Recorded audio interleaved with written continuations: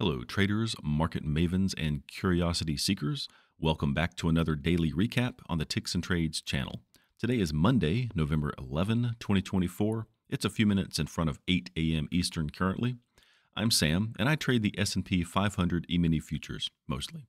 You can check out the description below to learn more about what we do here, but the short answer is we identify levels of potential support and resistance in the SPY, which is what you see on the screen right now, and we use these levels to enter and exit trades in the E-mini futures throughout the open session.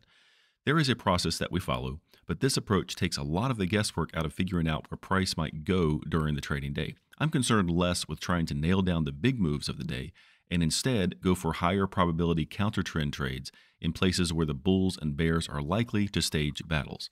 The bulls are in control now still. You can see what current price is in the pre-market up here, but there are opportunities on the board to pull E-mini points and dollars from the market if the SPY hits any of these levels the right way. After the closing bell, we'll come back to this chart and talk about any trades that may have been entered based on today's levels. Catch you on the other side. And about 12 hours later, we're back. Today was the first down day they've had in about a week. And not only did they stall out, they couldn't make it up to our level at 620 cents. As adjusted, it was hit, but it was before our 15-minute window. Anyway, they got pushed down just shy of hitting the exact number. So is that a crack in the armor? We'll look at some longer time frame charts as well as another ETF to see if we can develop a theory later. But first, were there any trades today?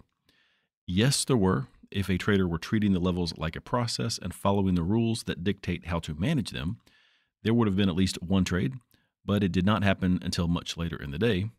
So leading up to the 15-minute window that I like to start looking for tradable opportunities, the SPY was under this level. So you would bring this level down toward price, and they had already hit it here, just a couple pennies. So unfortunately, this is a little bit of a heartbreaker because that would have been a really good trade if you chose to short that level without waiting for the 15-minute window to open. I did not take this trade because it was too early for me, and unfortunately, it was one of those times where the level worked, but not in the manner that I prefer. So if you took it, I hope you pulled some points as price fell from there. It would have been a pretty good trade. The next possible trade would have been down at 598.22. That's as adjusted.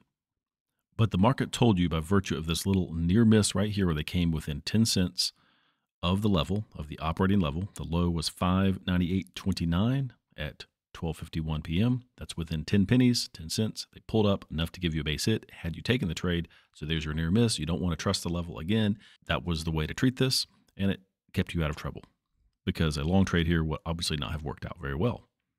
So the only short trade you would have entered if you were treating this whole thing as a process was a short trade when they came back up into 598.12 as adjusted for an attempt for what I call a recycled trade of the original level. Enough time had gone by, prices underneath now. Things might be looking weak enough for this to be a retest and they could possibly fall lower, but they didn't really do that. The level is important, as you can see. They just had no conviction either way for the rest of the open session. So no base hit, no fumble. You're still in this trade, and they never really pulled down more than a point or so. So if you were in this trade, waiting it out, what do you do? After they made several attempts to pull back and go lower, but they kept finding some type of support and bouncing, you could have jumped out at your entry point, settled for a point or two in the green or the red. But the official rule I have in rare cases like this, if nothing else is happening, then close out the trade at the market at 10 minutes before the closing bell. You're taking a chance that you might miss out on like a last second drop or last minute drop that you've been waiting on here, because this could be a consolidation for them to go lower. But you're also minimizing the chance that you'll be caught on the wrong side of the trade if they happen to find a little rally at the end and drive price up. Usually things start moving the last 10 minutes or so of the trading session. So jumping out of the market, the close of the 3:30 p.m. candle would have put you around maybe a point or so in the red. So basically a nothing day. That is, unless you went short up at this level around 600 early in the day and rode that down. I know that there are a few traders who are following me who are doing just that, just trading the levels each time they're hit. I hope that approach is working for you. Today would have been a good day for that. So do we want to watch the recording of what happened in real time? I was recording until around a little after 1 p.m. or so, expecting to get into at least one trade.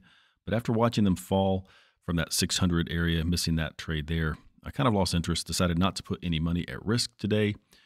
When they got down to the level at 598.17, I was away at lunch. I did have an order in down there. You'll probably see an order get put into the system at some point, but you know what happened already.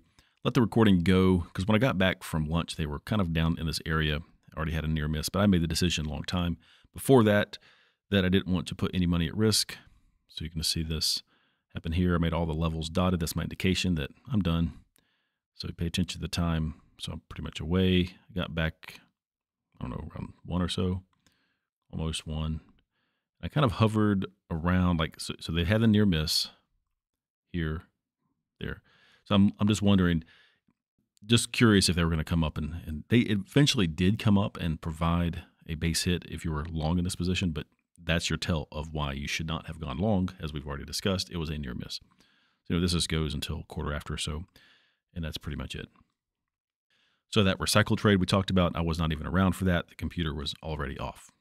So here's the daily chart. Can we tell anything? Well, as I said, first down day in a while. They closed above the open of Friday. It doesn't really mean a whole lot, but you may recall on Friday talked about what could happen if for whatever reason we get a pretty big pullback and to give us a signal on the weekly chart. Before we look at the weekly chart, take a look at the IWM because they're in a lot different position than the SPY. They were up today, but where are they? Well, if we go to the weekly chart on the IWM, you can see that they are getting dangerously close to their all-time high here. So they should meet some type of overhead resistance at some point. And let's say that happens. Well, what would that do to the SPY chart? I'm not saying they're going to move in conjunction with each other, but if they come down all week in the SPY chart, then we have the signal we're looking for that's on time for a pullback that could take some time to develop, but that's the signal we're looking for.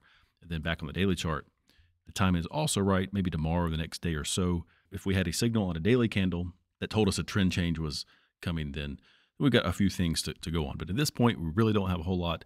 I'm not saying anything's happening because clearly everything is like very bullish. So you don't want to fight the trend.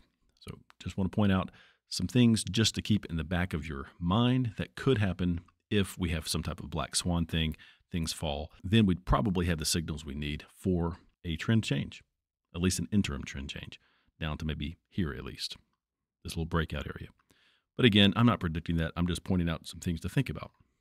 On the tracking log, the first one is the PBR, playing by the rules, and you can read the notes of what happened that would have ended up giving you a -1 point, a fumble of a point or so, given back to the market, and where you would have landed if you were trading 1, 2, 3, or more contracts. Not a whole lot of activity. If you're strictly playing by the rules, and then nothing for me, no trades taken. This is the Sam's Trades log. So that's a wrap for today's recap. I hope you found it helpful. Thanks for watching. I'll be back tomorrow morning with new levels, see if they do anything in the overnight session that gives us some clues. I might have a game plan, but in any case, we'll do it all over again. Thanks again for watching. See you in the next video. Have a great rest of your day.